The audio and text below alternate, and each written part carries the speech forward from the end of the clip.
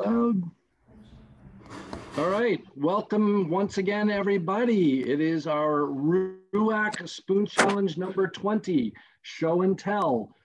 This template was provided by our very own Georg,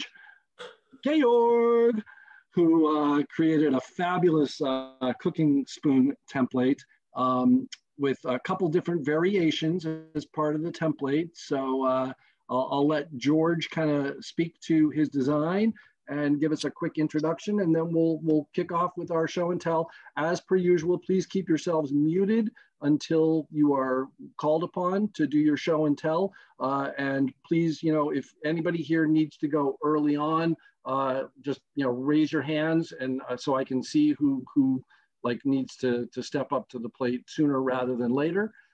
But with that, we'll go ahead and turn it over to George. Let me turn on the spotlight to you, George. And here we go. Yes, hello. Yes, thank you for everyone who was copying my template. I was really honored and thrilled and seeing all these spoons. And yeah, that was a really nice thing. And I get a lot of response about the making spoon mule X-Work video, and so that was really nice. Yeah, thanks to my camera women again, and thanks to Gavin at this point. He was doing a fabulous job to make that video a good one, I think. And yeah, the spoon I was doing, this was the original spoon. It's just a cooking spoon I made a few weeks ago, and then there was this one and I didn't know, which was also a nice one I made a few weeks ago, and I was not sure which one I liked more. So thank you, Sunny, made this template, which is a mixture out of this spoon and that spoon. I like to do like swoopy things, like cooking spoons, and I think the template was something about that, like a simple form with a lot of swoop. And I like to do this little bumpy thing here, which is not really a hook to hang the spoon somewhere, but it's just preventing that the spoon is not sliding into the pot maybe. And it's also like quite comfortable to just hold it in your hands. So I like to do that a lot. Normally I don't use templates, so I made quite a few of these spoons in the last 3 weeks, and always make quite a variation in that. So like this, I tried more asymmetric, or just very long, or really swoopy and smaller, or just funny backflip on the spoon, or just small one, or just really beautiful wood. Yeah, and so on. So I made it, I think it's the first time that I played around with just one form for such a long time. This is more like a ladle thingy, really deep. And I really enjoyed to stick to it a little bit and just trying to find more and more variations. This is beginning to feel like the car commercial with like 50 people climbing out of a Volkswagen Bug. Yeah, and this is even a spoon number 20. Wow. Yeah, the crook out of plum. Beautiful. Oh, yeah, and serving spoons as well. So yeah, I was maybe overdoing it a little bit, but yeah. No, George, taking things to extreme, never. Awesome. Yeah, so I had a lot of fun with this template the last 3 weeks and made a few of them, and I'm really happy with the spoons. I don't know, you probably all know this feeling when you just carve something and it's done and you think, oh, that's nice.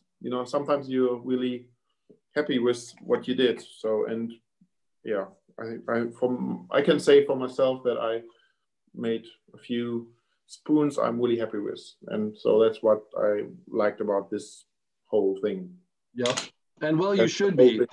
They're spectacular spoons. And for any of you out there who don't actually own a George spoon, George, I think, might have a few that he'd be willing to sell if you were to reach out to him, or possibly even trade.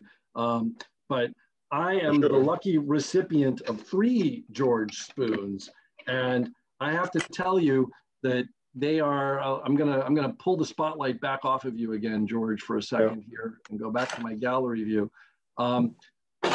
It is really almost impossible to describe how, for me anyway, how elegant. That's always the word that I use when I'm describing George spoons. They're just elegant. They're svelte.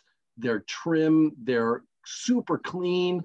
The thinness that he gets at this, transition from the handle into the bowl, there's strength there. It's super strong, but it just looks so freaking tiny and delicate.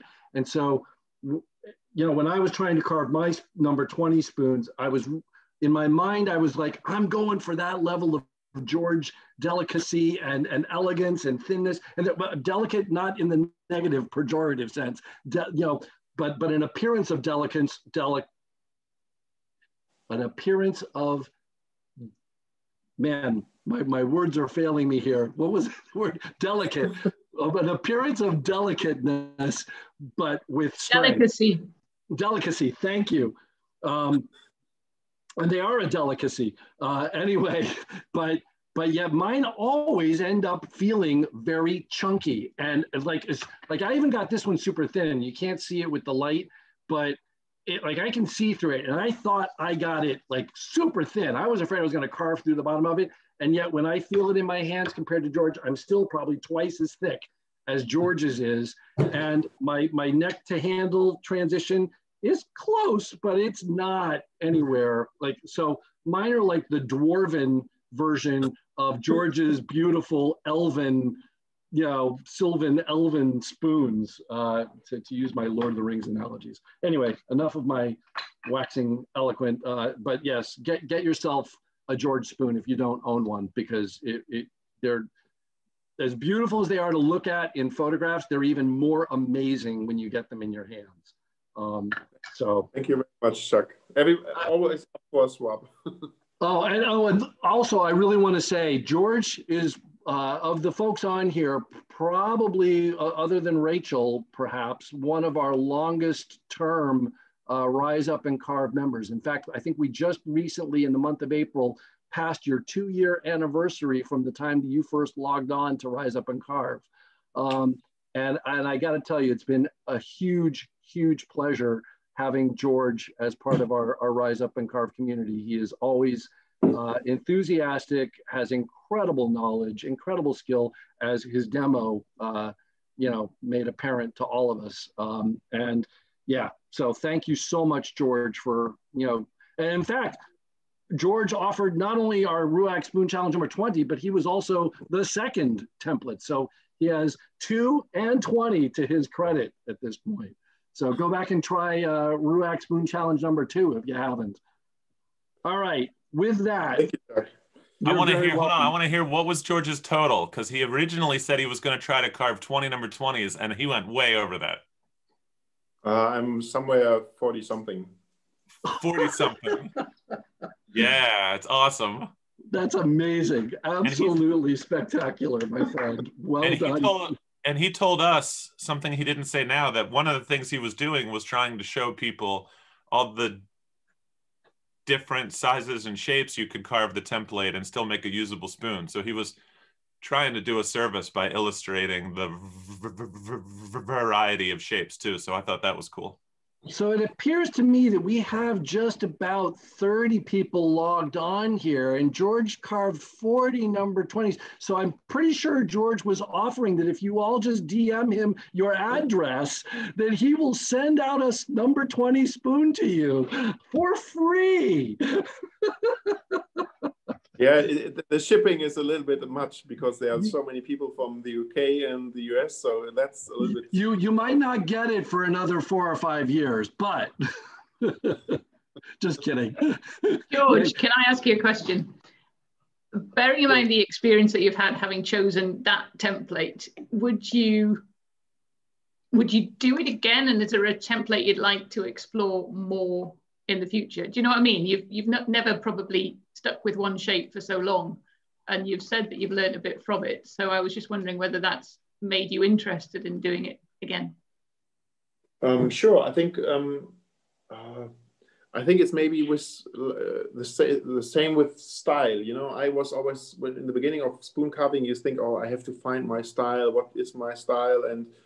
And suddenly someone told me, a friend who I was carving for a long time with, he said, you already have your style. You know, you can see all your spoons, they are like this and like that. So why are you asking for a style? Because you already have.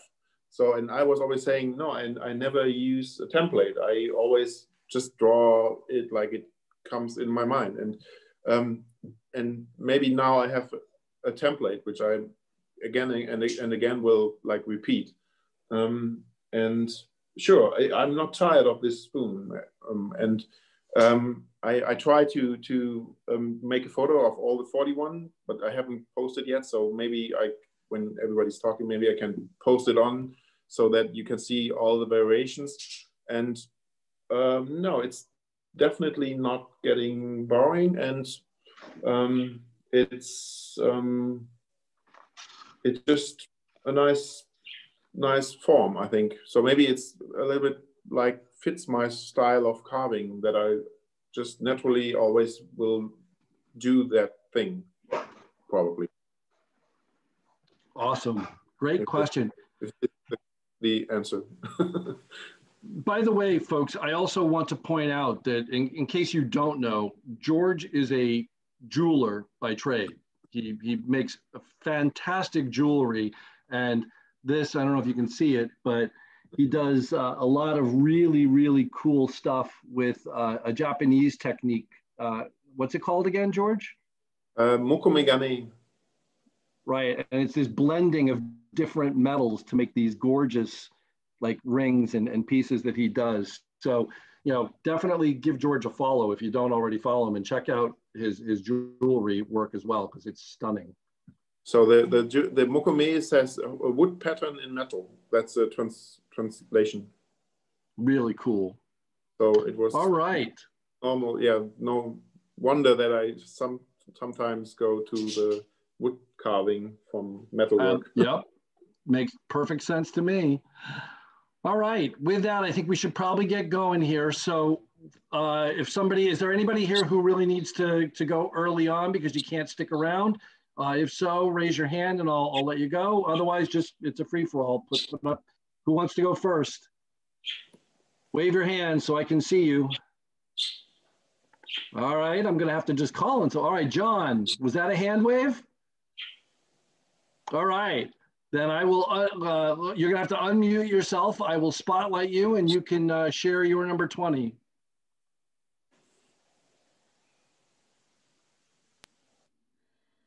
Okay.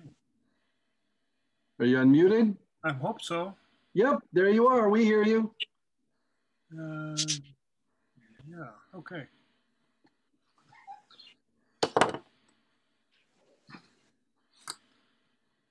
So, what's up? What do you want to know? So did you carve a number 20? Oh, yeah, it looks like this. Awesome. Yep, you got to hold it up higher so it's in the camera. Ooh, that's really neat.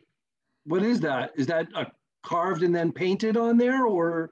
Yeah, it's a little sort of an egg, and this over here is my maker's mark. Nice. I looked at that little, went up like that, and I thought, yeah, I got to do something to it. And that's really cool. I like it a lot. I use an egg or a ball or on a finials on a lot of my spoons, and I always paint them red. So I like red. I like finial balls and things like that. And this is butternut. It was real close to the pith, and you can see that here. Yeah. So I took a chance on it. It didn't split or anything when it dried out, so it came out looking pretty nice. Yeah, it looks fantastic. And I tried burnishing for the first time. Okay. And so I was searching around for something to burnish with, and I got the bright idea, well, I'll use the burnisher I use on my scraping cards. Ah, It worked great. You know, it's awesome. made specially hard metal for burnishing. So, Now, do you have a spoon mule, or do you do everything just with axe and knife? Like, do you use a draw knife in your work at all? I cut out the blank on my bandsaw. Okay. I don't do a lot of axe work. Okay. I have arthritic shoulder problems. Yeah. So Yeah. Hey, you use whatever tool you need to use to get the job done. So that's good. River will take a lot of wood off in a hurry. And there's my spoon mule. Nice. And whoops. Beautiful shop. And there we go. Spoon mule and chopping block in the shop. Excellent. Yeah, I've got a fairly well-equipped shop. I say 14-inch bandsaw with a riser on it. I can rip up to 11 inches. A chop saw, little table saw, and a chainsaw. Yeah, electric chainsaw. There you go.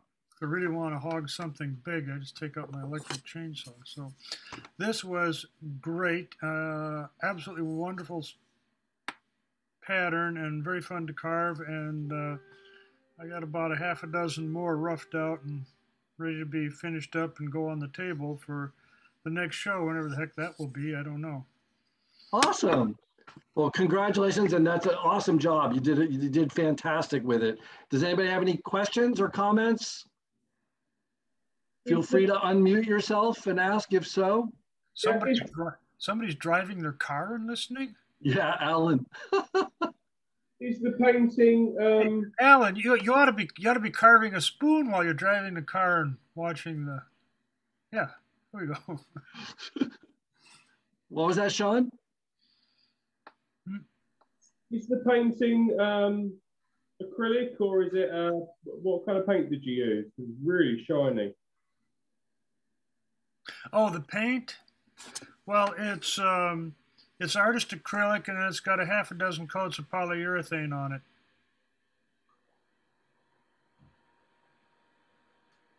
So the polyurethane is what makes it shiny, and I like shiny. Nice. Any other questions, comments? If not, then show of hands. All right, Florian. Hey everyone. This time I actually finished a spoon. This is my number 20. Ooh, nice. I got into a bit of a pickle, so it's carved from hazel, and it started to crack up here, which is why I had to make the uneven front of the bowl. Asymmetric bowl, yeah. And then I got a crack down here as well. And then I had to carve it a bit shorter. And while I was carving it shorter, I kind of had like one shoulder there and I liked it. Then I carved the other shoulder. So I ended up with this type of spoon shape. Nice. What kind of wood is it? Hawthorn, did you say? Hazel. Hazel, that was it. And I went for some, because I did go for some, let me actually shine the light through it. I went quite thin. Oh yeah. So I did leave a little bit thicker here, made some nice, oh God, I can't remember words today. Facets, yeah, that's the word. Yeah. To at least give it some rigidity around the edges. Excellent. And I continued the facets all the way to the back. Yeah, I like it a lot. It's really nice. 20, wait. There you go. Ruach number 20. Right. Beautiful. Yeah, I didn't realize hazel was such white wood, very pale colored wood. Yeah, it is very, very pale. But actually, if you like, you can maybe see it. This is where the, so if you put oil on it and then rub it with coffee powder, then it actually, all the grain picks up the coffee powder, and it gets like interesting grain pattern. Cool. Yeah, but it also has like really nice. Yep. If you can, I don't know if you can see it. Yeah, I can see it. The grain structure is actually not quite nice. It's really pretty. It almost reminds me of like holly in some, because it's got such a whiteness to it. But I don't know if that's more the camera and the lighting, or if it's it is very that white. It is very white. Yeah, very, very light. And it's actually surprisingly sturdy. So I don't know, hazel got, it turned out like, hazel is a wood that I used to carve when I was little a lot, because it's so very soft when you cut it off the tree. But I had this really big trunk of hazel, and it got really hard, which is quite nice for a spoon, obviously. Yep. So whenever I can get my hands on hazel, I will carve more of it, I think, because it carves really nicely and it gets really hard. So that's kind of cool. Yeah, it takes a beautiful finish, it looks like. Really nice. Awesome job. Fantastic. Well done. Anybody have any questions or comments for Florian? Oh, yeah. And obviously, thanks, George. First of all, thank you for sending me a spoon. It was really helpful to have your spoon while I was carving this spoon. So, and yeah, it's a really nice template. And yeah, I'm definitely going to get back to it. But my kids have holidays, and I feel like I have no time whatsoever while the kids have school holidays. Yeah. So I'm glad I got this done before the school holidays. Excellent. Well done, and thank you so much. All right. Who would like to go next? Wave a hand, please. All right, Shawn Tillett. Let me spotlight you real quick. Marvelous.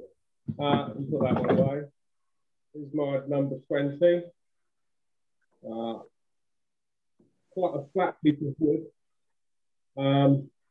And when I saw it, I looked at the lump on the back, and I just thought, it looks like it's going to be really uncomfortable, but I was just shocked at how tactile it is to hold. Yeah. Like Florian, I've done a lot of facets all the way around the bowl, up the back, including on the lump itself. It just really lends itself nicely. Yeah, so this is going to go to the neighbour that gave me the piece of cherry that it's from. So that's really nice. Excellent. Obviously, that's great. You see earrings.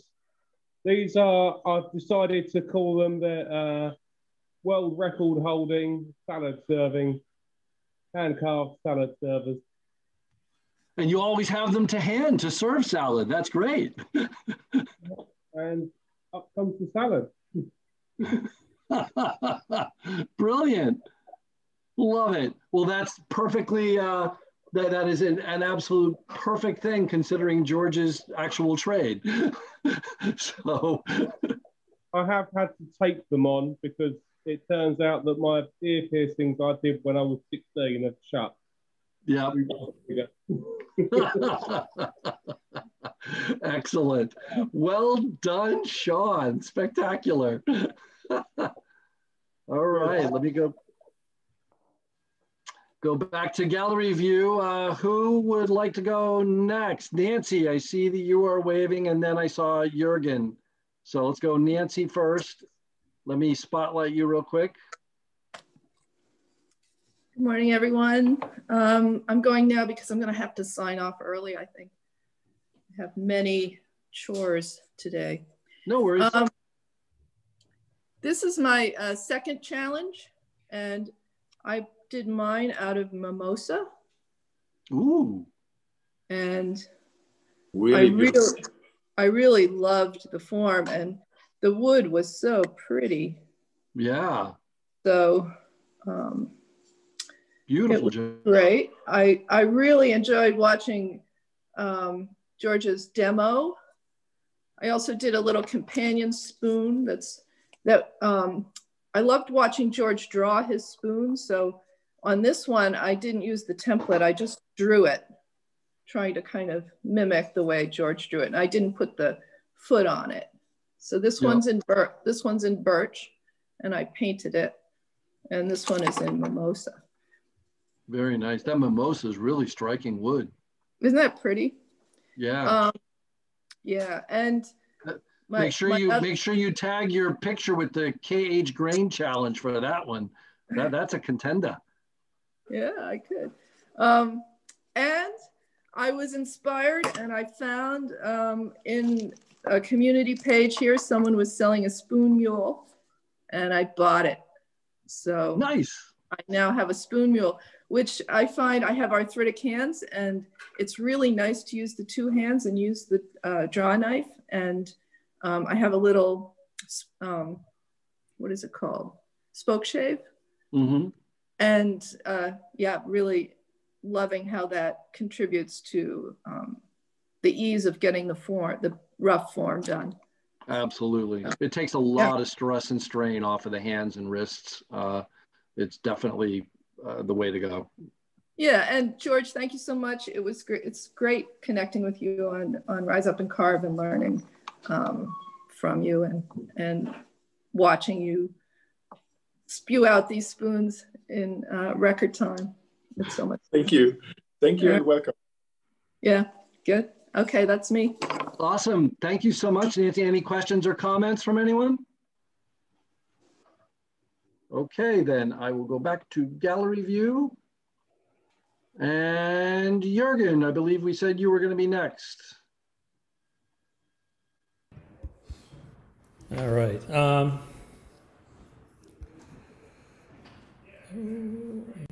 there we go. Yeah, so the one here, one of them. Nice. With, ooh, I like the chevrons. Lighting is.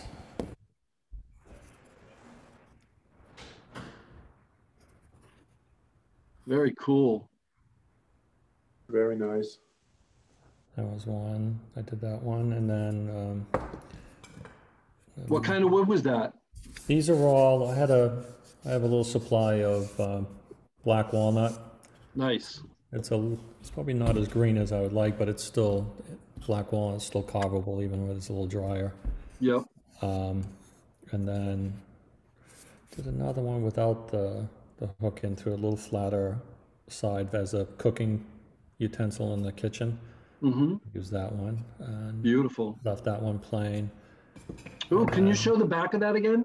I like the way you swooped in on the back of the bowl towards the handle. Yeah, nice. Really nice. I like that a lot. And then did another one here. This one's on the, and this one, this one's going to be a part of I'm making another one that's going to mimic this one, and this one's going to end up being for a salad server. Nice. So it's a little flatter, and I've started another one that I'm just going to duplicate this and maybe just do a little in to make it a part of a salad. I've often wondered, why is it, like, why can't you just use two spoons? Like, why do salad servers have one that's like, you know, got a carved out section in the bowl as opposed to I don't know. Maybe somebody can tell me, but it's either going to be exactly duplicate like that, or I'm going to put a little, I started the other one already. I'm just going to duplicate it, but this one's not done, but we'll end up. So I'll have 4 basically using that template. I like it's a nice shape. I love the shape. And my wife's like, make this salad servers out of them. Yeah, I had the same idea. It's a great idea. I love your chip carving along the handle there. It's really nice, beautifully done. Yeah, it was the first time trying it on the edge. Very nice. I like that. It was after doing Sebastian's templates, doing 3 of those with the chip carving. For some reason, I just felt like I had to do some chip carving on it. Nice. So beautiful. Thanks. Great job. Excellent. Well done, Jurgen. Any questions or comments for Jurgen? All right. let me switch back to gallery view and show of hands. All right, Joan. So I couldn't make it 3 weeks ago for the show and tell there, so I'm going to make up for it today. I've got a 20, a 19, and a 14 because awesome. I've got a couple years worth, I guess, to catch up on. But so here's my 20. This is made out of elm. Ooh, beautiful. And my goal here was to try and capture both the heartwood and the sapwood because I'd never actually done that before in any of my spoons. And this was so striking, the contrast between the two. So I really enjoyed that. Wow, but I love it. Yeah, you got it placed perfectly. That's really, really nicely done. So I would love to hear from others, because what I found doing this was that the real contrast in the colors threw off my eye, and I had a really hard time with symmetry because of it. So I'd love to hear what other people do, because boy, I found that it really confused my eye. But I love the way it came out, and my family calls this the vanilla and chocolate ice cream spoon. So yep, so I was beautiful. I was happy with this. So that's elm. And then I was so far behind. Be back in like half an hour. I joined my. Oh, I'm so sorry. I didn't mute my. That's okay. Thank you, George, because I think this is a great spoon and one that my family will really love using. So number 9, this is my number 19. Nice. This is out of crabapple, and I will say I just had so much fun doing this because I certainly, like many others, had never done chip carving before, and like everybody else, I couldn't figure out what colors to use, so I used all of them. And you can see I made a rainbow spoon with the red, orange, yellow, green. The different. So I don't know if you saw, but Florian just made a comment in the chat about for the challenge with the symmetry and the change in the color and grain kind of throwing your eye off, because I experienced the same thing with walnut, black walnut, with a strong contrast between the heart and the sapwood. It can definitely play with your symmetry in your eye. And so Florian's suggestion is to hold it up against a very bright sky or a bright light when you're checking for the symmetry to look at the silhouette. And that way the grain, comes less into play. Yeah. I sometimes also like to play around with that. So here, because the hardwood is not really in the center, I potentially do a asymmetric bowl because and just try to get it just nice looking but not even. So I don't know how to explain that. So it's much rounder here, it's much straighter there, and I think that's just interesting to play with that, especially when you have these tangential spoons with the hardwood in the middle. So, well, this one definitely ended up being asymmetric, although I wasn't necessarily going for that. But I love the contrast. And thanks to Sebastian for this, because I can't tell you how much fun I had. I haven't done a little painting project like this since my kids were in elementary school, and we were. It came out beautifully. Yes, that was really, really fun. And then because I really love the chip carving so much, so I did it sort of by chance a number 14, which was the grain challenge, and that's where you can incorporate some sort of wood element and showcase it. So a friend gave me a piece of Vitek, which is a chased bush, and I was trying to carve a little ladle, but I ended up with this enormous knot in the bowl. And so I don't know if you can see it in the picture, but I did a relief carving of a fish, and I used that as the eye. Oh yeah, brilliant. Let's see that there. Really cool. So that was very, very fun. So again, thanks for the chip carving, because I never would have thought of doing this otherwise. Nice. Great job, Joan. So those are my 3. I am slowly catching up. Absolutely. Fantastic job. And you're only 1 year behind, by the way. We started actually you're not, it's only like 3/4 of a year, or no, I guess we're close. I think it was July last year when we first started doing the templates. So, and it looks like we're going to come in somewhere right around 22 total in the course of a year. So yeah, so you're catching up. Hey, there's a couple of tricks I use for, I know how that grain can mess with your sense of symmetry. One, like Florian said, if you hold it up to a bright sky or a bright wall. Another thing is sometimes if you hold it upside down or turn it around or look at the back, you see a wonky spot. Somehow when you, for some reason upside down, it looks wonky, and right side up, it looks right. And another trick is to use the templates, is the templates don't fall the victim to tricking your eye. And you can make a stiff template out of cardboard. So if your spoon is got a curve to it, the stiff, you know, holding the stiff template up and viewing down at it can show you where your spoon has gone outside of the template. So those are the only tricks I have, but I get that. That happens a lot. Yeah, definitely. Also, Julian mentioned in the chat, he said he wasn't able to jump in, but he had some advice just before. Are you there, Julian? Yeah, I'm here. I can talk about it now. Go for it. Let's say you got a spoon like this, not too dissimilar from yours with the there we go. My daughter's already drawn on this spoon, so just putting that aside.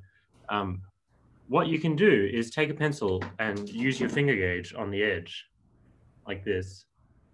Just draw a line right on the edge of the spoon, right? Obviously, you do this before you're like doing your finishing cuts. This is while you're just establishing the shape.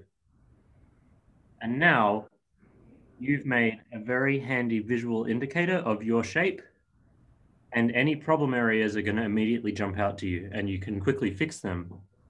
And another thing that this achieves is that your finger, using your finger gauge in that way, will naturally smooth out any lumps and bumps, so you can see the discrepancy between your pencil line and what the wood actually looks like, and any of those areas that aren't perfectly fared, to use a boat building term, will stick out to your eye. And this is a trick that I use constantly. I draw my lines several times throughout the whole process of carving. Anytime where I want to get my eye in and approach a smoother or more pleasing form, I draw my lines again, not trying to freehand my lines, just drawing my lines following the shape of the spoon as it exists. And then that's looking at the difference between the real spoon and the lines is going to tell me where to go. Brilliant. That's a great idea. Great suggestion. One quick suggestion too is I find that if I take photographs of them, then I see the wonkiness a lot better. And similar to what Kevin was saying, is trying to get a new perspective, is if you take a photograph and you go to correct it, you can flip the image. So then you can flip it back and forth, and that can help as well. Yeah. These are great ideas. Thanks, everybody. We do that in jewelry with looking at the piece through the mirror.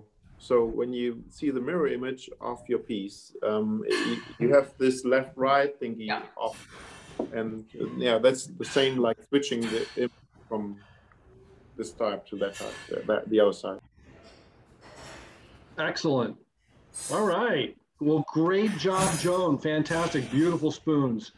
And thanks everybody for all your wonderful suggestions. There's some great tips and tricks there that I haven't tried in the past that I'm going to be definitely doing, because I too have struggled with that symmetry and with the smoothness and seeing where there's the imperfections along the edges of my spoon. So that suggestion in particular, Julian, I'm definitely going to be using that.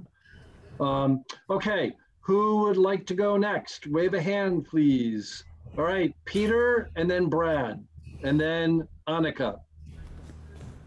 Hey everybody. I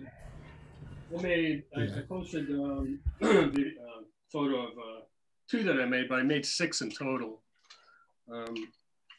Let's just show each one. So these are the 3 I did in walnut.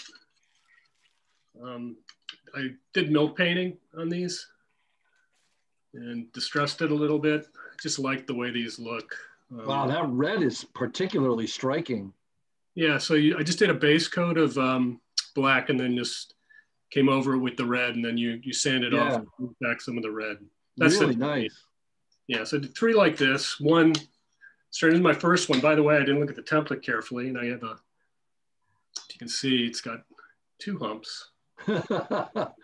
Nice. And I have 2 points of contact, by the way, so it touches on each one. So it was a George spoon, so it had to do that.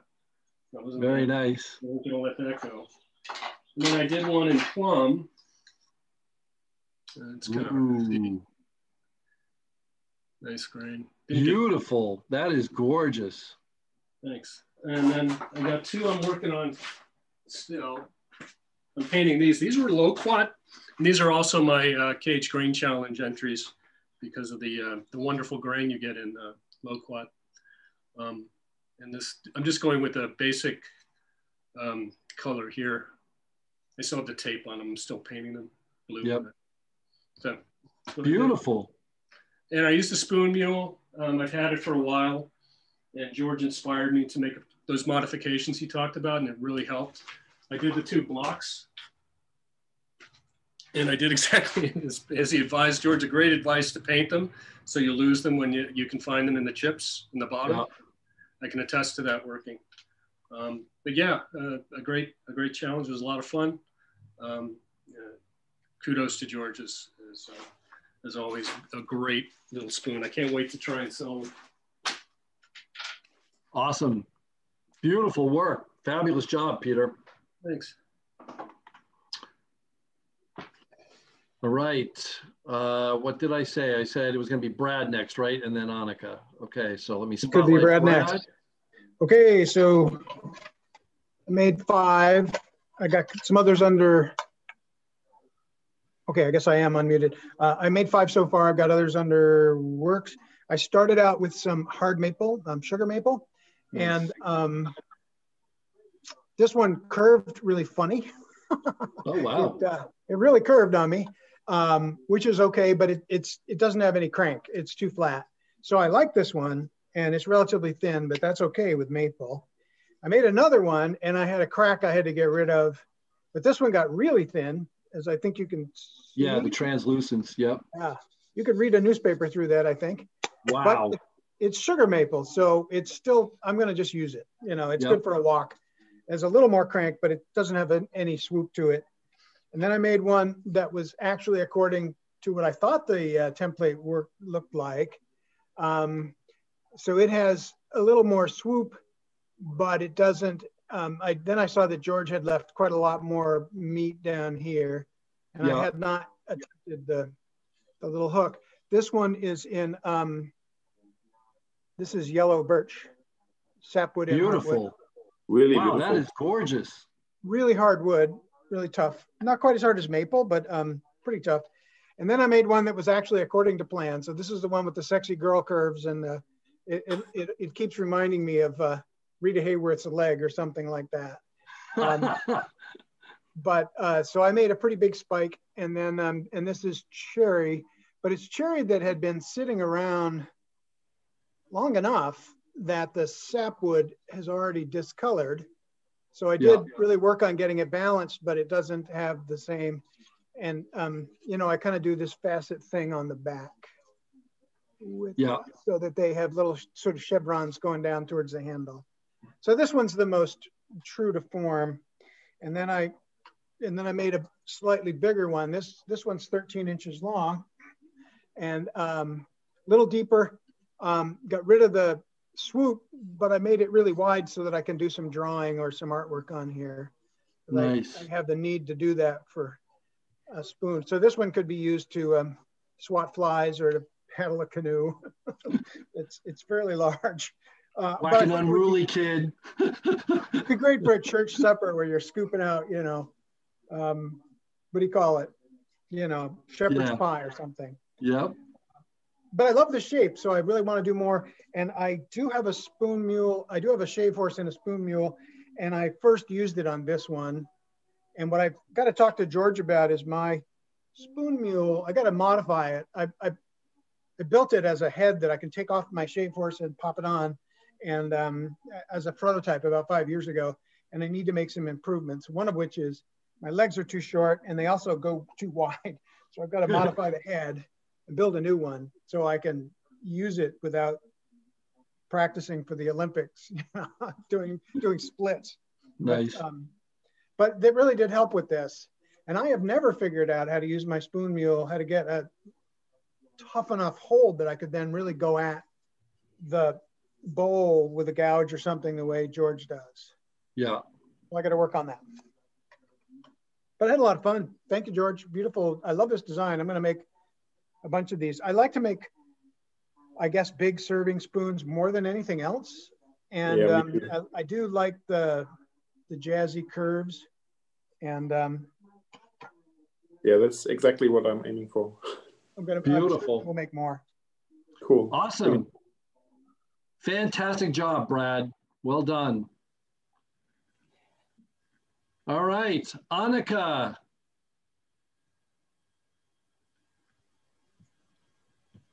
Yes. Hi, everybody. So, yeah, this was my first cooking spoon ever. So I procrastinated for about 2.5 weeks because I dreaded the long handle and the big shape. Yeah, but then I started and I almost finished one. Awesome. It turned out a bit flat, but really nice. Yeah, I gave it a really long handle. I like that. This one is birch. So yeah, it's pretty pale in color. So I'm gonna give it some color or chip carving, I think.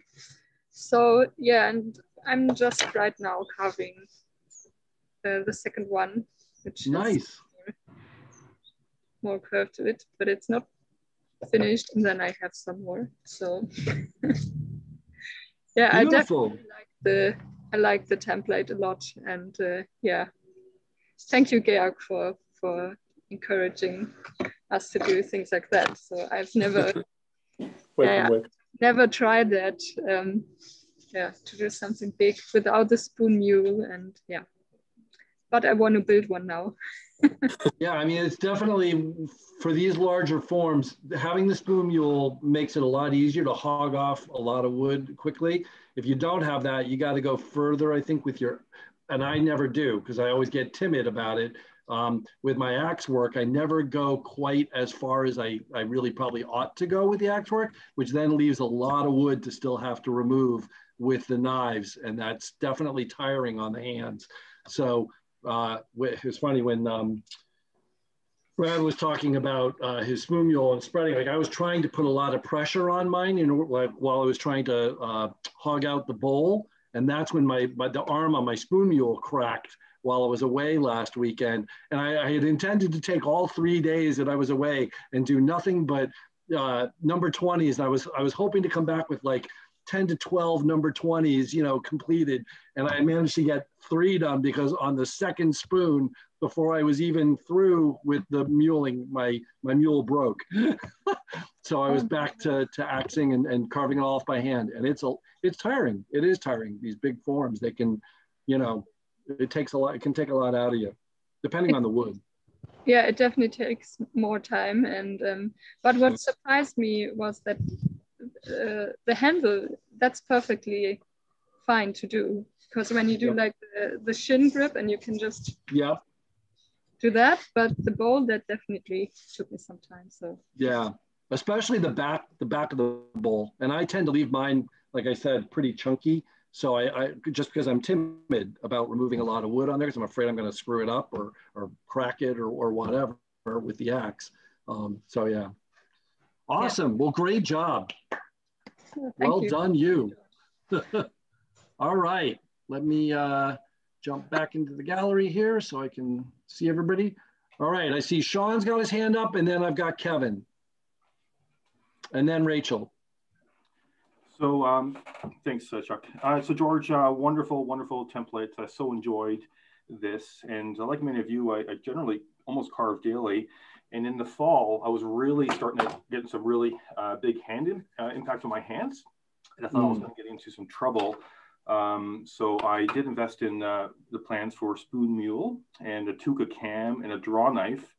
And George, this was a perfect storm of a beautiful design, sexy spoon, an enthusiastic spoon carver with relatively pain-free hands because of those big tools. I really enjoyed it. So I made quite a few. Here's a butternut, not finished yet. And here's an ebony spoon that's also butternut. And I'm really happy with those first. Nice, really cool. So much fun. I really enjoyed your video too, George. It was so enlightening and educational. So thanks so much. Really, thumbs up. Nice job on the ebonizing. That's gorgeous. A lot of fun. Shawn, did you have to use tannins to like pre-stain that to get the ebonizing to go that black, or is the butternut just naturally tannin high? It is tannin high. I just coated maybe 3 times, Okay. and then a fixture, just some top oil on it, and it just really makes it really quite pretty. That's incredible. I've tried ebonizing before, and it turns into like kind of a black with a little bit of ash gray speckling, but that is flawless. It almost looks like it's the what's the thing that Louis does a lot? The shellac type thing. Urushi. Oh, Urushi, the Urushi lacquer.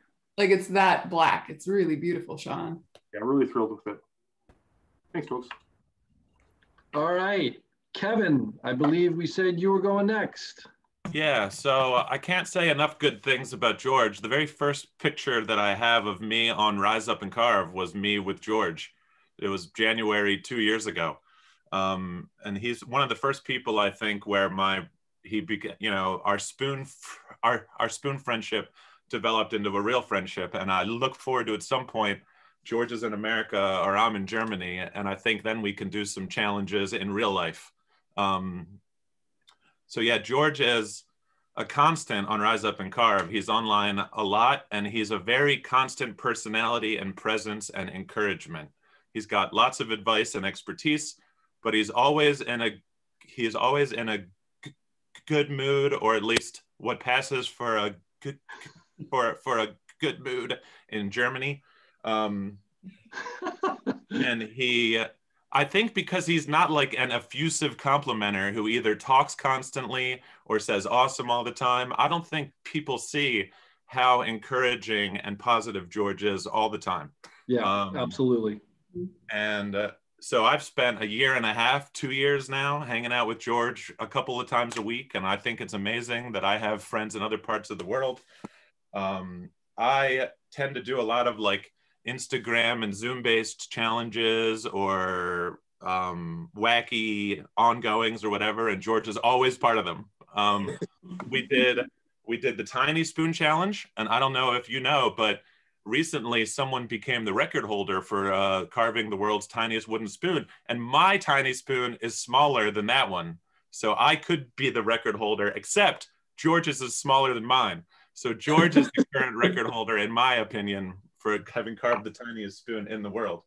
So is it worth challenging you both now then? What's that? Can we challenge you both now to apply? You just I want to apply. Click an apply button. It's first, so that I can hold the record for a little while before George applies and beats me. Or I'll just have to carve a smaller one. Both of you know now, so just do it. Or a bigger ruler. So I was already carving shapes that were kind of like George's shapes because I was trying to break myself of the eating spoon habit and carve some cooking spoons. So I was already carving some spoons that were kind of reminiscent of George's. So when we eased into the challenge, I already had what I thought was some idea of what makes the George spoons. And I have one here that's still heavily influenced by me and my aesthetic, but I got the sapwood here and here, like George does. And I noticed something when carving George's spoons, that his front of the bowl doesn't come back up like a half pipe. It kind of, there's a half pipe here and here, but then the front just goes out. So that's an interesting aspect to George's spoons. And then that lowers the crank and you have to draw the shoulders back. This isn't the best example, but just some interesting things I discovered. And then there's a grain change here, which I don't do in any of my regular spoons, but because of this pot hook, there's also a grain change here and here. So there's grain changes all over George's spoons in interesting ways that were not intuitive at first and were sticking points, but then the more of them I carved, the more I just got used to that and it didn't become an issue. So I carved I carved 3 or 4 George spoons in different sizes because he said it was good at every size, and he carved enough of them to prove that. So here's my kind of standard George cooking spoon, and he helped me with the shape to try to get it, because particularly his bowls, all of my bowls end up looking like kind of a triangle.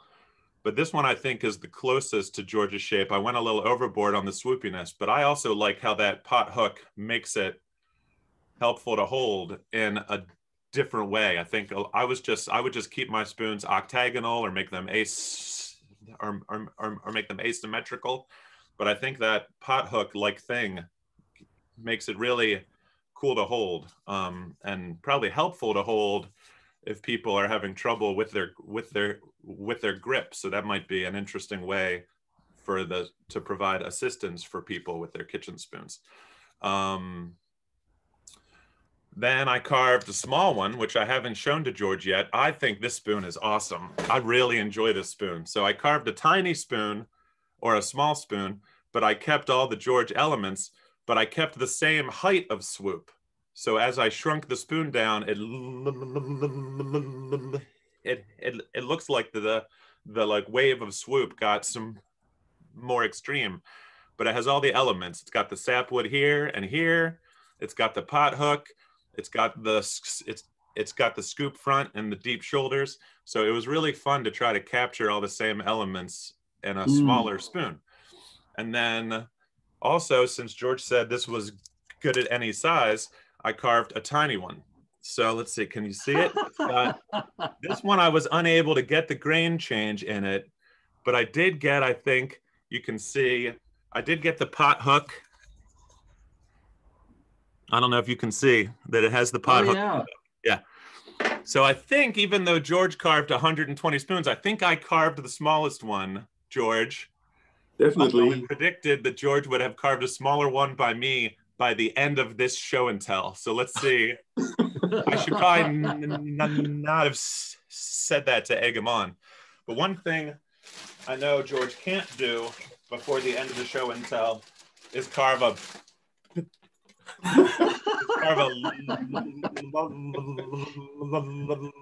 larger 20 than me. If he can do this by the end of the show and tell, I'll be impressed, because this took me a long time. I was also unable to capture the grain change in a spoon this big, but I was able to get the pot hook. Wow. And the swoop and the scoop front and the deep shoulders. So it's quite a, he says it's good at every size. I think I'm going to use this for like wood chips. I don't know what I'm going to use it for. But use it for pizza. Yeah, oh, I could use it for pizza. Oh, it's not flat enough though. But this is what I was working on. You have to bring it with last night, trying to keep it off camera, and it was really a challenge because every time I would turn the spoon around, I would be like, "Oh!" I was trying to not show it on Rise Up. So anyway, those are my 4 different sizes of George spoons. Awesome! That was fantastic. Thank you. Really, really. I should well also done. say just about George's philosophy of spoon carving. When I met George, he immediately talked about how his jewelry work is really precise. So he likes his spoon work to be kind of like flowing and explorative and asymmetrical. And George seems to come from a different tradition than the Swedish spoon tradition, at least in his philosophy of spoon carving. And it really serves, I think, as, I don't want to say a counterpoint, but a good, I guess, additional point of view to incorporate into your spoon carving. So if you haven't had a chance to hear George talk about spoon carving and the way he likes to do it, sometime when you're alone with him on Rise Up, just ask him and then he'll talk for a while. And he really does a good job of explaining what he likes about spoon carving. And it's interesting to keep alternative views in your mind. I think it, helps diversify your own practice and your perspective. Absolutely. Fantastic. Great job, Kevin. Thanks. That's boom. Yeah, you like that, George? I kept this one a secret. I kept this one a secret from you, and this one a secret from you, and this one a secret from you. No, this isn't. I was wondering where you are the whole time the last weeks. Oh, this was just yesterday. This big spoon. I spent a lot of time on this yesterday. So Shawn made earrings that are dangly. Mine, I think, could be a stud. You just insert it in, and the pot hook would help, I think, to hold it. It could be an earring stud. There you go. An earring stud for a stud. Oh, watch out. Oh, awesome. All right. That was so entertaining. I completely forgot who I said was going to go next. Rachel, is it you? Okay. All right. You're up, Rachel. Let me spotlight you. If she has a spoon larger than mine, I'm going to be really upset. Don't worry. It was hard enough motivating myself to do a spoon this big because I so much loved George's demo. I loved the spoon mule. I was absolutely set on making one, and I've got all the bits of wood. I just haven't quite got round to putting it together. So that meant that I put off starting my spoon because I didn't want to do it by hand. I wanted it to be a spoon mule, but I eventually got around to doing it. Yeah, it was interesting. I don't normally go tangential, and I didn't really have wood that was very suitable for showing that tangential, but I didn't enjoy carving it. And I didn't enjoy carving it because all of me wanted to be sitting at a spoon mule trying to do it properly. And I think one thing I learned was that the shape is dictated by the method. And it was hard, therefore, to imitate the shape without being able to imitate the method, and that irritated me. But the outcome I'm pleased with, and in a way I'm quite pleased with the fact that I'm going to eventually get my spoon mule done, and I'll do it again then. But what I did enjoy doing was some really tiny little 20s that you can barely see there, but I thought they were just asking to be made into some sort of jewelry. So a necklace was what I went for. Cool. And awesome. You did really well on your spoon, so you really captured this swoopy something. So it was really helpful because I had one of your spoons, so although it wasn't the same template, it was,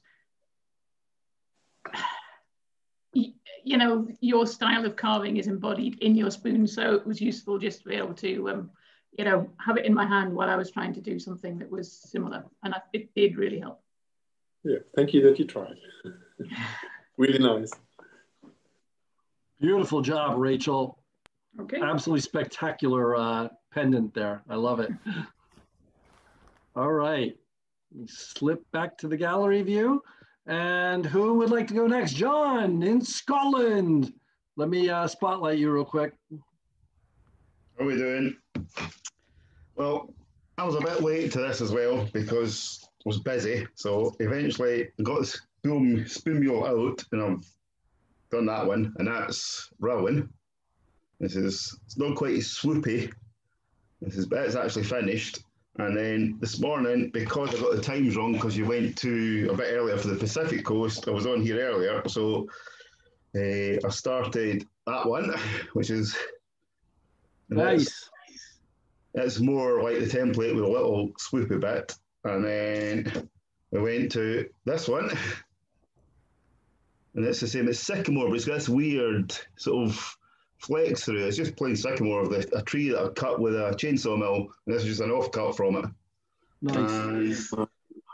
And number 4 is still just but these last 3, because my spoon mule is just out there in a semi-open enclosure and it's bucketing from the heavens today, these were all done just with an axe and a knife. So, and I think because I've used the axe a lot more, I can get through them quicker than I use the spoon mule and a draw knife. So it's I think I've just been that used to use an axe right close to the line, and it's just as quick. And that's me finished. That's it. They're all done. Awesome. Great job. And there's also, it means here, there's a massive mess absolutely everywhere because of cut so much of them just with a knife inside because it's so wet outside. Nice. All right. Fantastic job, John. All righty then. Who has yet to go? All right. We've got Susanne, we've got Morgan, and then Kaylyn, and then Jody. Susanne, Morgan, Kaylyn, Jody. All right. So let me spotlight. Remember that because I'll probably forget it. All right. Here we go, Suze. Take it away.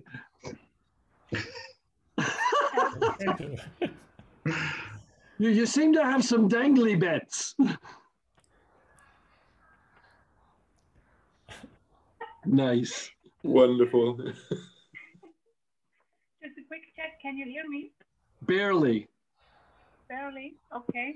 Because the speaker of my computer actually broke during George's demo. So yeah, I'm using. That's why I haven't been on Ruach lately. But very quick. This is my spoon. Nice. What kind of wood? It's lime, basswood. Okay. Yeah, just what I had. It's actually got prettier grain than I typically associate with lime and basswood. Really nice. Good.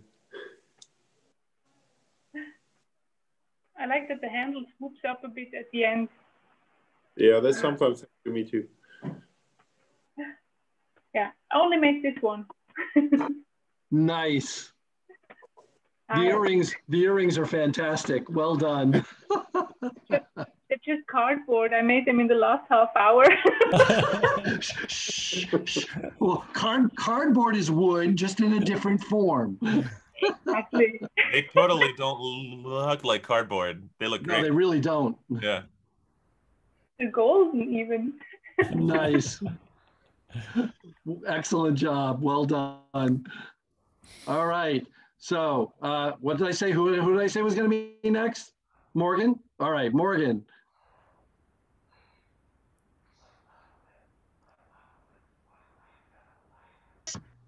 There, I'm unmuted. So I'm a little behind because I took a vacation for the first time this week in a long time. So I have 3. One that had a really big split. So now it's going to be a spatula, but it still has swoopiness on the handle in George form. And then I tried to make a flatter bowled one with not a whole lot of depth there, and then one that I really exaggerated on to try and get more of a serving spoon. But I had to flip it an improper way to get it, so I'm hoping it survives. Who knows? I haven't finished them yet because I've been a little distracted from carving this week, seeing my family, but this was just an extraordinarily fun form for me.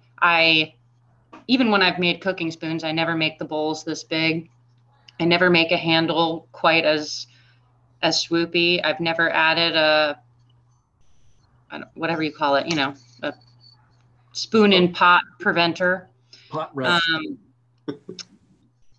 And I really enjoyed this form. I think it's really beautiful, and I've already axed out a couple of others to make a set of salad servers.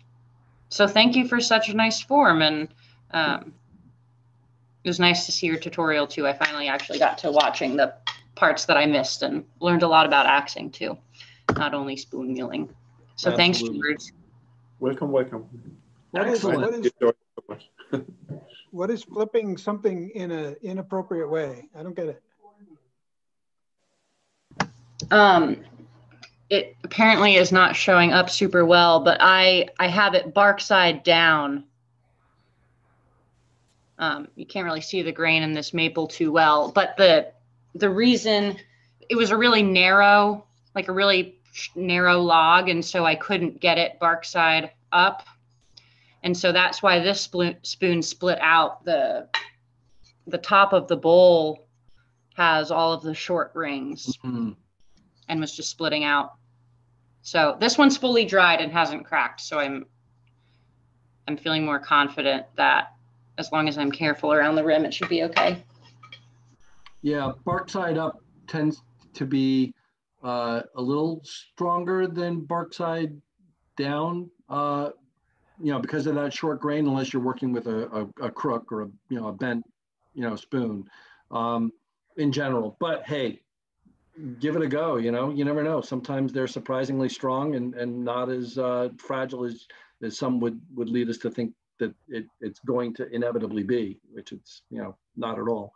So beautiful, excellent job, Morgan. All right, let me flip back out to the gallery, and then Kaylyn was next. So let me spotlight you. Awesome. Take it away, Kaylyn. Well, I was really excited about this template challenge because I've been trying to mimic George's gracefulness in his spoons.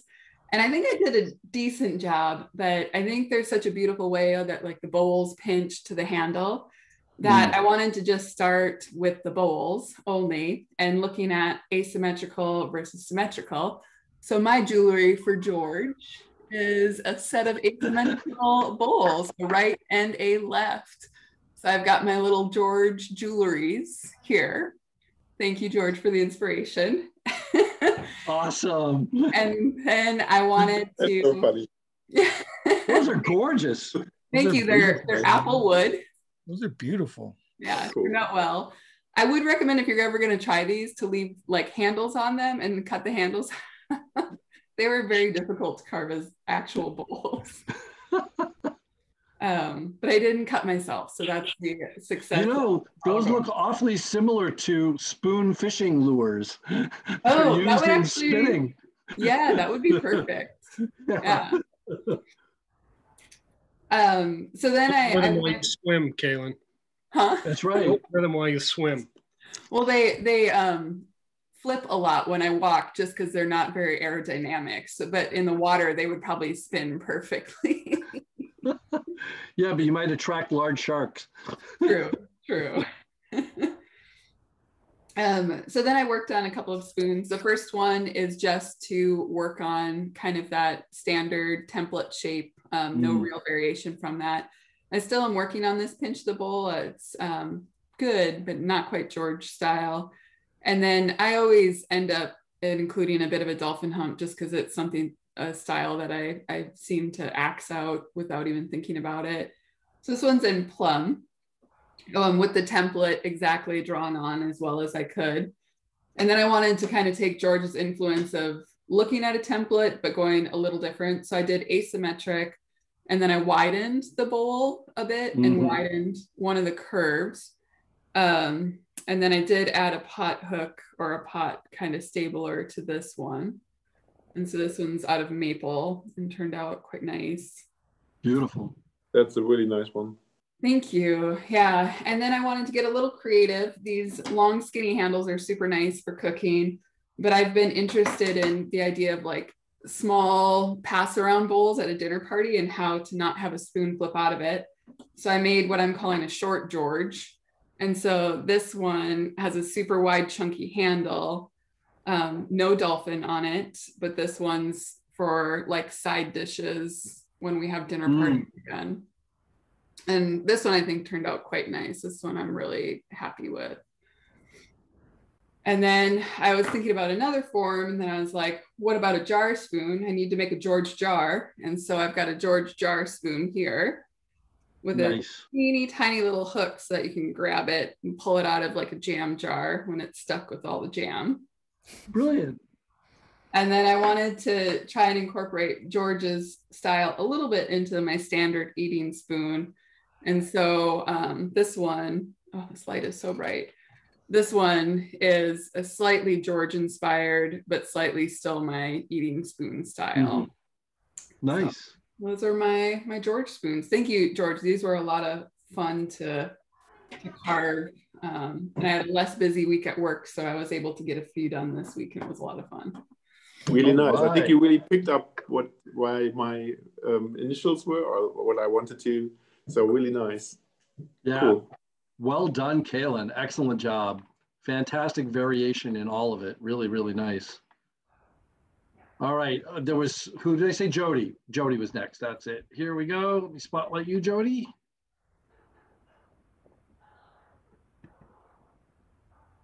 You just got to unmute yourself. Yep, you got it.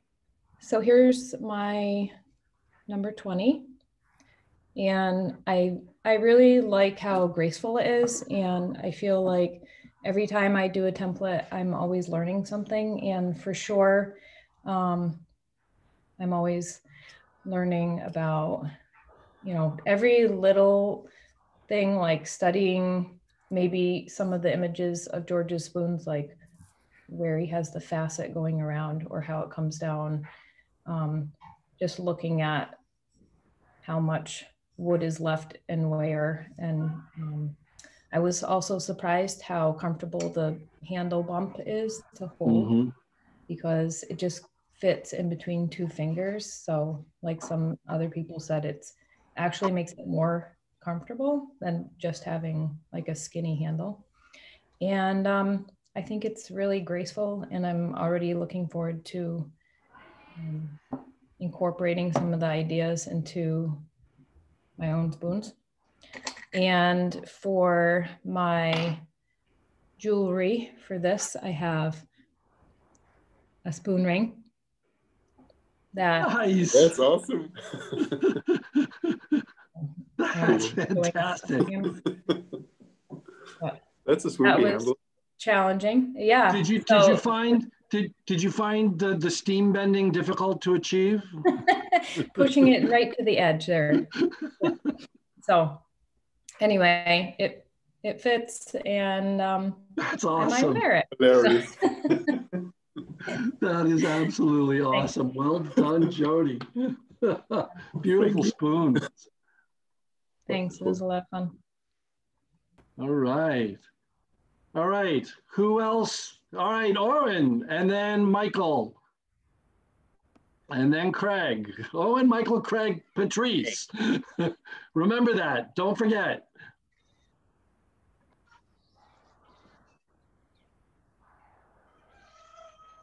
This is mine. I try usually to stick to the template and follow the rules. So I did this with my spoon mule, which I rarely use. George said something in his demo. He says, the reason I do these things is because I'm just lazy. And it's obviously the opposite, because whenever you ask George a question, he'll go across town on his bicycle to get a certain tool to show you. So laziness is not one of the things I would say George is. So I got up off my chair and went and picked up the spoon mule and actually did it according to George's style, and I really enjoyed it. And since I made it, I've been going back to the spoon mule a lot more. I obviously had to put the snail as the stopper back here. So that's fantastic. What a beautiful spoon. It seems so natural when it's sitting on the side, right?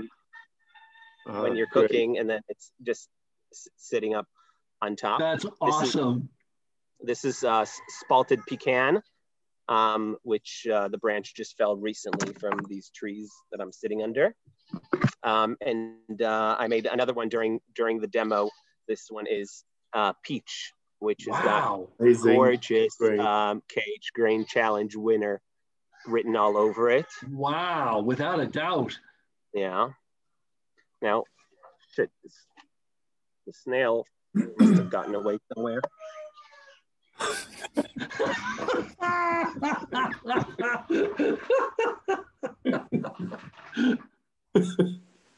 On? Yeah, there you go. Wonderful. So this is my little George jewelry. It's a little lapel pin snail that I can tack on to and tag whoever I want. And I really enjoyed it. Thank you, George, for this inspiration, as always. Welcome. I'm excited to see where that snail moves every time you log in to carve on Rise Up. It's right? On your shoulder. It's like the elf on the shelf that's going to keep moving to some new location. Exactly. That's awesome. Wonderful. You even get the nice keel on it, on your eating spoon. Or is it an eating spoon, the first one? Or is it more like a serving thing, or is this just a spoon? This is exactly the size that you gave the template. You're always surprised how little it is, but this is actually the template. When you make them this big. But this is... I think you're just a ginormous human, and by scale, that thing looks tiny. Another thing I wanted to point out, I made one of them the profile that you usually do, George, and the other one, I made it as a swoopy one direction spoon. So this one just goes this way, this one this way. So there's lots of different ways to play around with this shape. I really enjoyed it. Very cool. I'm out. All right, I told you guys to remember. I forget, who do we say was next? It was Michael, that's it. All right, let's go, Michael. All right, yeah. So say a couple things, but you know, I've always used you know, bandsaw, you know, for carving out spoons, but excuse me. Based on George's videos, etc., I was actually inspired. I went to order a robin's wood axe, and then very fortunately, one of my fellow Seattle spoon carvers, he said he had a robin's wood axe that had a faulty handle. It was replaced, but he was happy to give me the one that needed a new handle. So once I get a handle on that new robin's wood axe, I'm gonna be trying some axing stuff out. So thanks for the inspiration on that, George. But in the meantime, this is what I did. It's a piece of silver maple. So it's tangent, or it's not, it's radial, or not tangential, whatever the other one is. And for me, what I really thought was interesting was, you know, playing around with the way that bowl, the finish on the bowl. Kevin talked a lot about that, how the bottom of the bowl doesn't swoop up. So that was really fun, and you know, doing it with the gouge, you know, you got to be really careful to make sure you don't just chop the end of it off.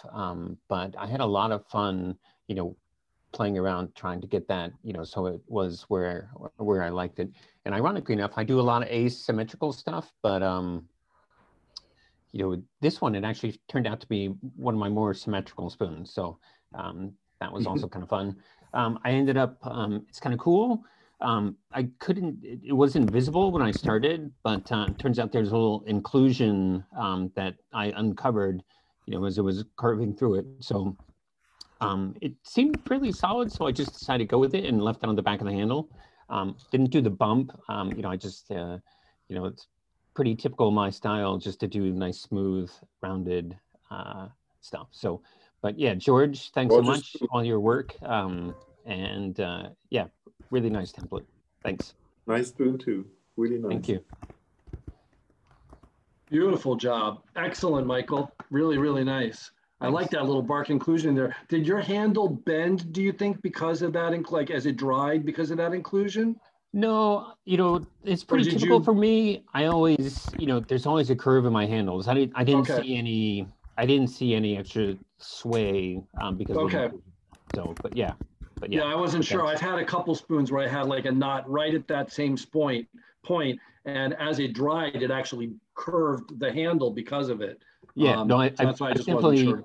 I've definitely seen that too, but not in this case. But yeah. Yep. Awesome. Yeah. All right. Great job. And then Craig was next, right? Okay, Craig, let me spotlight you and unmute yourself.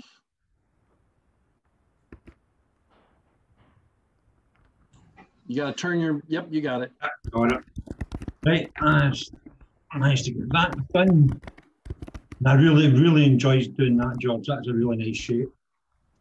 Didn't think I would enjoy it, but I did. And I even managed to get a bit of draw knife work done using a wee mini vise. So I think definitely getting a spoon wheel on the to-do list. Yeah. Really like the pot holder. But unfortunately, it's a bit of older. It was really fresh. And when it dried, it's went a bit wonky. Because a knot showed up on the back. Yeah. Clear on the front. So I think that interfered with it when it was drying. Interesting. It's fine. Really like the shape. Some nice sexy curves on it. Yeah. Definitely more of them. That was it. Yep. And keeping up with the jewellery theme. I never done a small spoon, and I had a small snout Lloyd knife I made years ago. I thought recently doing sheaths. I don't know if you've seen them. I thought I'd make a wee sheath for it. An actual leather wrapped sheath. Yeah, it's an actual leather wrap sheath in it. It actually clinks into place. That's awesome. Awesome. With some nice. I couldn't stitch the back of it, so I just dotted it in. But there's a wee holder there. Hilarious. Wonderful. That is awesome, Craig. That was murder to make. That took long. But cheers, no, a lovely spin, mate. Cheers. It looks like a lot of fun. Awesome. Well done, you. Cheers. Cheers. All right. Who did we say was going to go next? Patrice. That was right. Patrice. All right. Well, I really enjoyed doing this template, George, and you've been so helpful in suggesting so many great tools for me. Like I've got a jewelry saw, I got jewelry files. You encouraged me to handle my knife blades. So I was able to buy my own knife blades and start handling those. So that's been great. So I was thinking of all those things as I made the spoon, and I really enjoy the form. Oh, so beautiful. And I made it out of a piece of cherry. It's got some interesting color here all the way around. So beautiful. Kind of neat. Nice. And then I put my maker's mark there in the back. But yeah, it was hard. I'm not great at axing. So again, lots of whittling on this one. And then it's about at 90% scale because I didn't have a piece of wood big enough.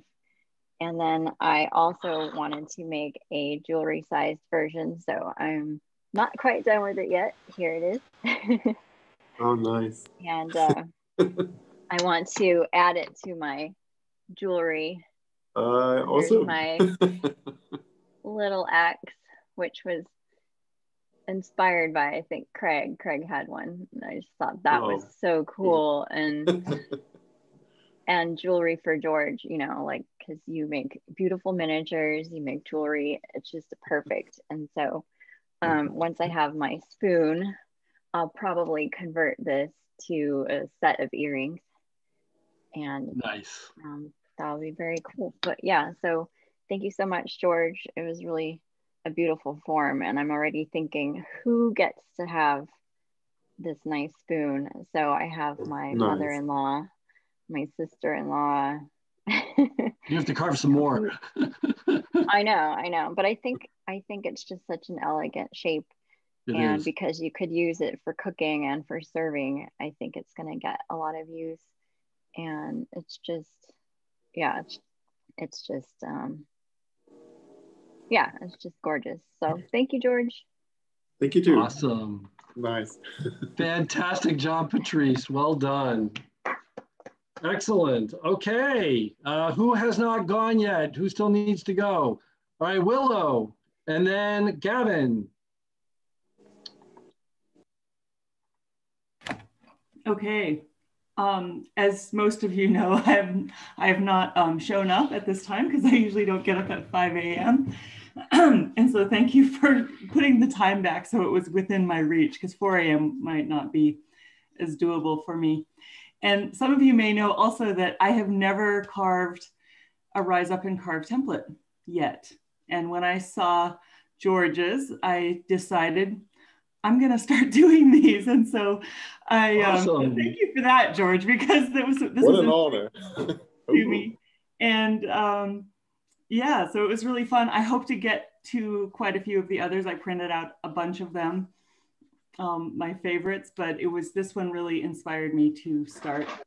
And so this is a piece of cherry, and the cherry that I brought back from where my mom lives is really white compared to the East Coast black cherry, and I really, it's neat. I've done both radial spoons and tangential spoons with this cherry, and it turns out really interesting and nice in both ways. I didn't get quite as much color in the front as yours that way, but yeah. And I also started with too small of a piece of wood to get the swoop of the handle that your template has. And so I'm carving another one. I don't have the bowl out yet, but this one is, I'm going to make this part thicker, I think, than the end of your template, but this one is radial grain ash that's incredibly hard. And so I'm wishing I had a spoon mule right now. But I have to say, because of you, George, you know, I never loved the axing part of making a spoon as much as the other parts. And after George told me once, like, I really don't like the Robin Wood axe at all. I've never used one, but I don't like it. And he put that thought in my mind. And about within the month, I think, I found another axe and I bought it right away. And it's completely changed how I feel about axing, and I really enjoy it. And I axe down to like really close to my line and lighten things up a lot with the axe. And so that's been, I had no idea that could change my life so much. And so I have you to thank for that. And I still want to get a spoon mule. I will. I'm so close to moving into my shop. And so next week, actually, I have to make the move from this spare bedroom into my actual shop, and I will start working on spoon mule. Nice. Congratulations on getting a shop. And so yeah, I appreciate that. I love, George, when I'm carving with you, when yeah, it's just you ask a tool question and you just get like the full I don't know, I've just learned so much. I think dissertation is the word you're looking for. It's so fascinating and great. And so that's been helpful to me in more ways than just the axe situation. And then I also did a little tiny, I guess that just experimenting with the grain, you know, radial versus tangential. And I carved a little wee bowl out of pear wood and a spoon that goes with it. That's nice. You know, radial and tangential and very translucent because it's pear wood. And so it's just a little bowl that sits like really that. Cool. Both out of pear wood that I got from Tamir. I think he sent it to me actually from a town in New York where I used to live. Is where this piece of pear came from, which was kind of fun. Cool. So, nice. What town? Millbrook. Oh yeah. Okay. Yeah, cool. It's Bradford pear from Millbrook. And very it just looks so good radially. I think I love those little how stripy it is. So that was fun to make. And I don't know how many of these I'll make it to because it is early on one of the few days of the week I get to sleep in, but it's really fun to see everyone and see Well, actually, on that note, I'm going to just make a quick little plug here real quick. Our next spoon challenge is by Matt Day. The template is up and it's a bowl. So it's, and he's got a couple different sizes of bowls. So for any of you out there that are, you know, have been itching to you know, try carving bowls, this is going to be your opportunity. Not everybody might be able to do it because they might not have the right tooling or whatever, but Matt will walk us through his bowl carving process. And we're going to have a demo of that on, got a blank, I'll find the date and I'll announce it again later. But since you were just mentioning about your little bowl, I wanted to kind of go ahead and give the plug. But we will have to shift the time, unfortunately, back to 8 a.m. for Matt's demo and for his show and tell, because he has markets that he has to get to by 10 o'clock in the morning Eastern time. So we're going to shift it back to 8 a.m. So anyway, apologies for those of you out on the West Coast for that. Anyway, excellent job, Willow. Fabulous. Well done. Thank you. Really nice. Who did I say was going to go next? I thought I had somebody else. Oh, Gavin. Thank you. Thank you, Gavin. The hand wave is required because I'm an idiot. You got to unmute yourself. And it's good to see you've got your video working. Well, sort of. I've got a big square in the middle of it at the moment. There you go. Right. Yeah, I don't do many spoon challenges, but this one I saw and I really liked. So thank you very much, George, for the template. It's a wonderful template, and it was great fun to carve.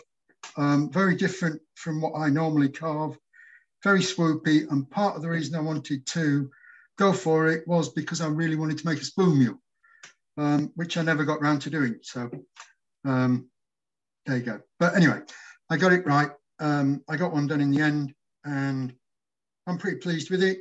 Yeah. It's got some things that are not right and some things that I don't really like too much, but I think overall I'm pretty pleased with it. I don't see anything not right. It looks fantastic, Gavin. I think particularly I like this scoopy front, and normally I would make, on my handles, I would make them much more roundy, so the top goes over and the bottom comes up, so it's more sort of ovally. But I really tried to stick with a square sort of profile on this, on the handle, because I thought it looked nicer with the form. And with the axing that I had to do, because I never got round to making the spoon mule. I don't think he's here today, but I just want to say thanks to Shawn Warburton, because he encouraged me to go a lot closer with the axe here than I thought I was capable of doing. And it saved me a lot of hand whittling. I found I could get much closer to this curve. I don't normally do this swoopy handle. So there's a lot of new things for me. And also this swoopy front is quite new for me. But that I really like. That I will be bringing into other things, I think. So thank you very much, George. Nice. You're really doing great spoon. Really nice. Cool. Really nicely done. Excellent job, Gavin. All right. Who has not yet had a chance to go? Who has a number 20 to share? All right, John in Denver.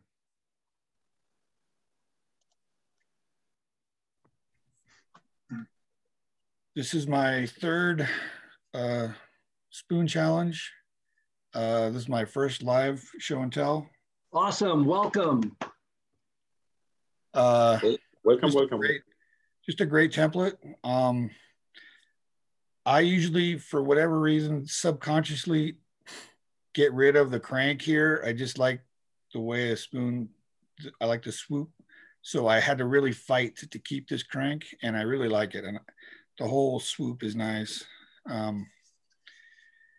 I've showed it to a couple people, and they really like the little bump. It's just great for your hand. So I really like that. George, this is just a great template. Just had a lot of fun. Thank you. I dragged out the spoon mule that's all dusty that I hadn't used forever, and absolutely loved all the work. This was my first piece of material that I started with. It was a little tiny dark knot, and it ended up turning into a canoe. So I switched it. So it took me a little longer to get the second one, but I just wanted to submit my miniature. I'm working on a little bowl. Just nice. Beautiful. That's it, guys. Thank you. Awesome. Great job, John, and welcome. Glad to have you here sharing live with us. Okay. Is there anybody else who's not yet had a chance to share who has a number 20 that they want to talk about? Wave a hand if you've not yet gone. Ah, Ryan, there you are. I see you, my friend. Let me spotlight you. Ryan with Mr. Cool Shades. I don't know about that. It's just sunny out, man. Come on. All right. What is this? Okay. So I did two. One, I followed the traditional George flow, I suppose, the sexy curves. I gave it a little bit more of a high heel shape here. But this was fun. I have no idea what this wood is. This was just some mystery. Both of them were. So I did. It's really pretty wood. George did a tangential, did a radial with the asymmetry on this one, and then I thought I needed something, so I ebonized the handle. But I see you. You want to we see them? You Where'd too. You go? You went away. Hello. Hello. You say hi to George. Hi. So yeah, no, these were fun. I wouldn't say it was like too far out of my wheelhouse. seemed pretty straightforward, and there's no decoration, so I really liked that. Awesome. So yeah, that's about it. Nice to hear Excellent. that. So Beautiful I just want spoon. to give a, sorry, George, go ahead. No, yeah, just beautiful spoons. Really, yeah, the Ebonize is a really Ryan George thingy. A Ryanenst George spoon, really cool. Cool, really beautiful. So I just want to give a quick plug. Ryan did an impromptu demo of his spoon carving process this past week with Kevin kind of helping to like narrate and host and all of that. And that recording is up on YouTube, and I've just not yet gotten a post put up on the Rise Up and Carve page. I did do a story about it, or actually I think I reposted the story that Kaylyn had done about it. So thank you so much for doing that, Ryan. I've not yet had a chance to watch the whole thing. I only kind of watched a little bit in, but I'm really looking forward to checking that out. Yeah, it was a lot of fun. Thanks for posting that. Yeah, if anybody hasn't had a chance to see it yet, you're going to want to go check that out. Yeah, so I'm always telling everybody to use a spoon mule, and this video is a proof that you don't need a spoon mule. Yeah, I will say I actually did not use a spoon mule or anything. I think I actually used one axe, one knife, and maybe 2 hook knives on these spoons. So I didn't really follow the George template at all. So these are an abomination. I know. I'm sorry, George. No worries. You don't even have They a look step great. blog, which is like ridiculous. When you go watch Ryan's demonstration, try not to be scared away by the thumbnail. Okay. Thumbnail. The initial image is of my smiling face, so it's not. Oh, that's that literal thumbnails. I thought he had like a black and blue actual thumbnail or something. No, sorry. The thumbnail view that starts the image. Yeah, unfortunately that was the cleanest image. I'll have to go and try and create a new thumbnail for it from somewhere within the body of the video. The ones that they create by default were just not great ones to use. So, all right. Is there anybody else who's not had a chance to go yet and share their number 20? Okay. If not, then I am going to go ahead and jump in. So let me spotlight me. There I am, me. Hello, everyone. So number 20, I went away, as many of you know, to Spoon Camp in New Jersey. Steve Anton, New Jersey. I'm blanking on his last name. They hosted an actual live get together. So I packed up my spoon mule. You're breaking up. You're breaking up, Chuck. Oh, all right. Well, is this any? No, it's just a sound, just a voice. I don't know. Your audio is coming in and out. Oh, well, not sure what I can do about that. Oh, that's better now. Okay. Anyway, so I went away to Spoon Camp, New Jersey last weekend, and I was all excited because I was planning to spend the entire 4 days that I was there carving nothing but number 20s. And I packed up my spoon mule and I was all excited to just spend many hours every day wailing away on spoons. And second spoon I was working on, the spoon mule arm cracked. So the spoon mule became unusable for the remainder of my time there. So everything was back down to doing it without the mule, which really slowed me down. But the first one that I didn't get nearly enough swoopiness to it. This is in just some white birch that I'd gotten from a friend up in New Hampshire. And I'm really impressed with how everyone picked up on, like I didn't do it, but keeping the front edge of that spoon sort of curved, I did not do that. And I kept mine more flat the way I kind of typically do. But I'm going to go back now and I'm going to try working some of that in. And I didn't have enough depth in this one to really get it as swoopy as I would have liked and as the template really calls for. But I was real pleased overall with the spoon. I did get my bowl relatively thin, but as I had commented earlier before we really got going, it is translucent. You can't see it in this light, but, and I thought I was going super thin, but when I went and actually compared it to one of the George spoons that I have, which is actually quite swoopy, it somehow feels less thin than George. George has like just this, I don't know, he just like between the next to and the handle to bowl transition, he just gets everything so incredibly thin looking. And I always feel like my stuff ends up coming out chunky looking in comparison. So even though I'm trying to go super thin on some of those, I never quite get there. But I was still overall very happy with this as my first attempt. Even more difficult when you don't have so much crank to get that elegant, and you really managed that.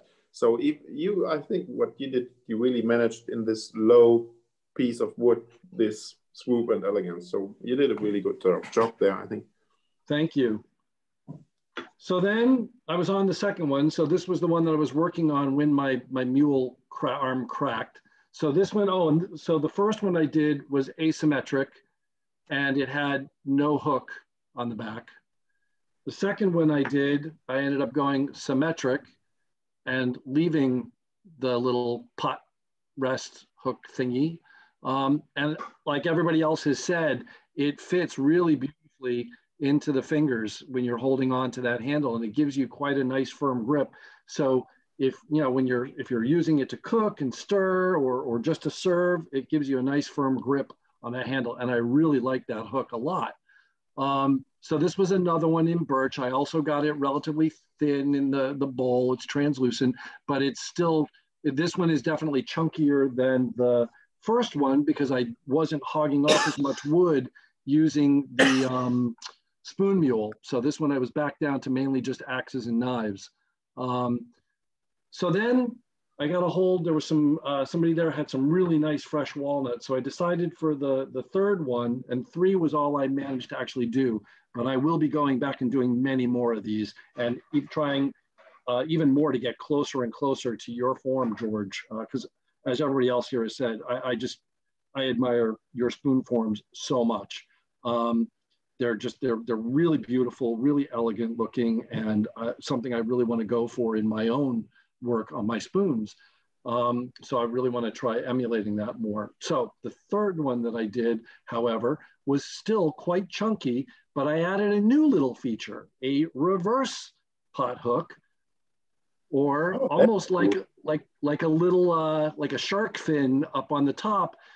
And I was inspired to do that by One Zesty Italian as her Instagram handle, Tony, from out in California, who actually flew all the way out for our spoon camp.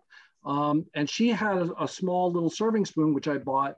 I don't have it down here to show it, but she had like this little, what she called a reverse keel on it. So it was on the top of the spoon rather than the bottom.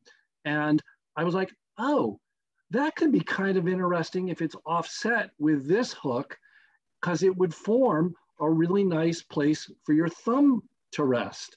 And you can almost get like a bit of a squeeze between the forefinger, like wrapped around the bottom rest and the thumb resting in that top rest. And it just gives you a really great grip. So nice. This was this really nice piece of walnut. I left this much chunkier. It's similar, very similar to the very first spoon, cooking spoon that I bought from Oliver Pratt in terms of its thickness. And it's my wife, that happens to be my wife's favorite cooking spoon because it's so sturdy. And she, I mean, really, you know, when we do like deep pot chilies or stews, she likes having a nice big heavy cooking spoon. And so I had her try this handle and she loved it. So I think I'm going to actually start incorporating that top little thumb hook along with this pot rest into some other of my cooking spoon forms.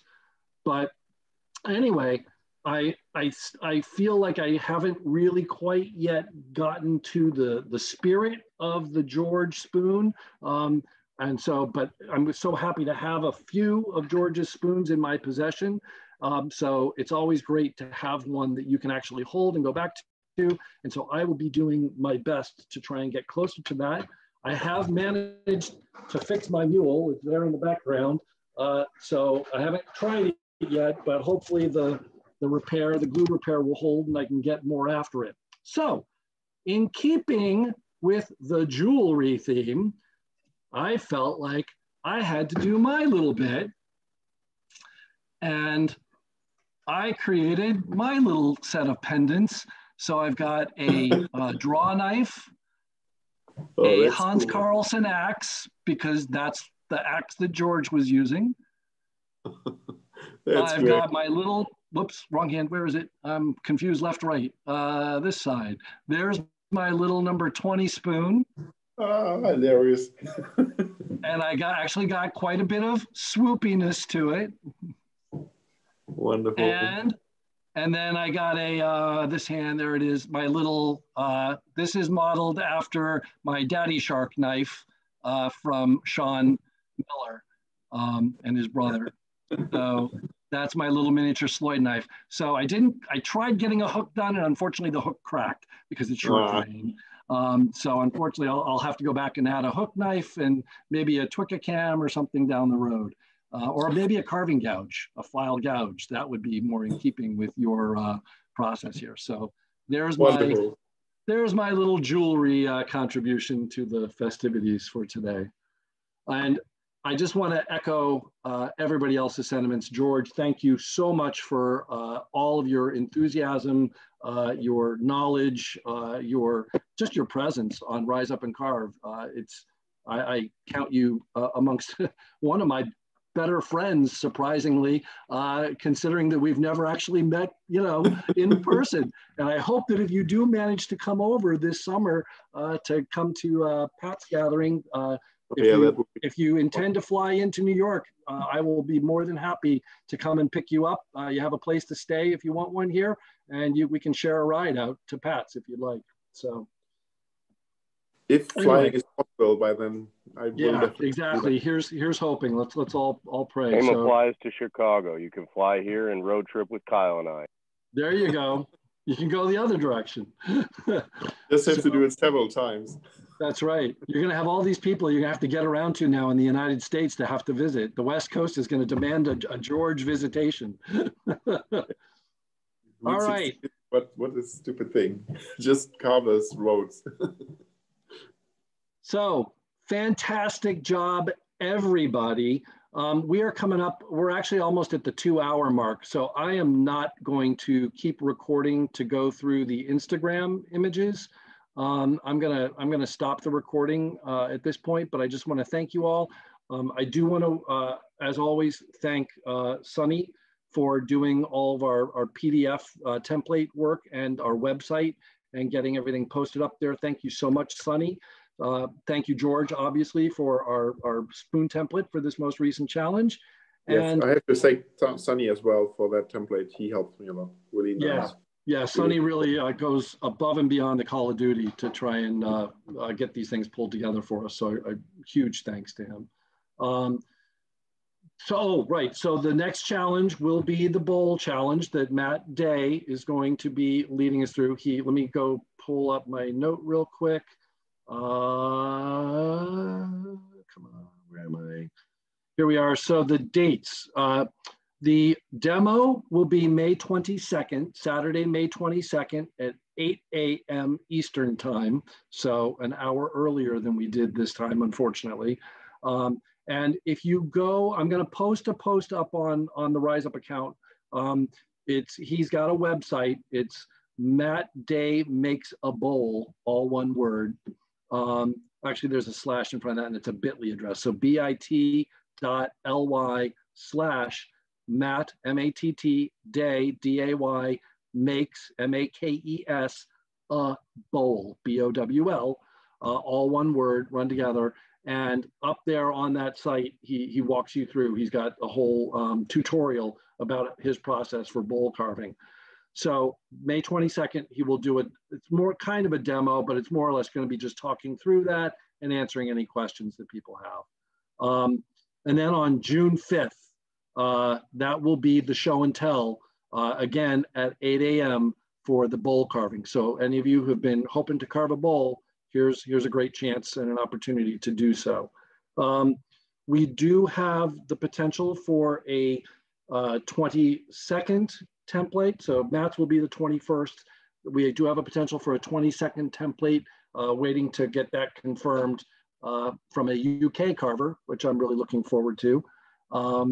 So good stuff coming down the pike. And I just want to thank you all for your presence here, your participation, your friendship, and this wonderful community that you have turned Rise Up and Carve into. So thank you all. Thank you, for all the stuff you do. Oh, thank you, George. All right, stop recording.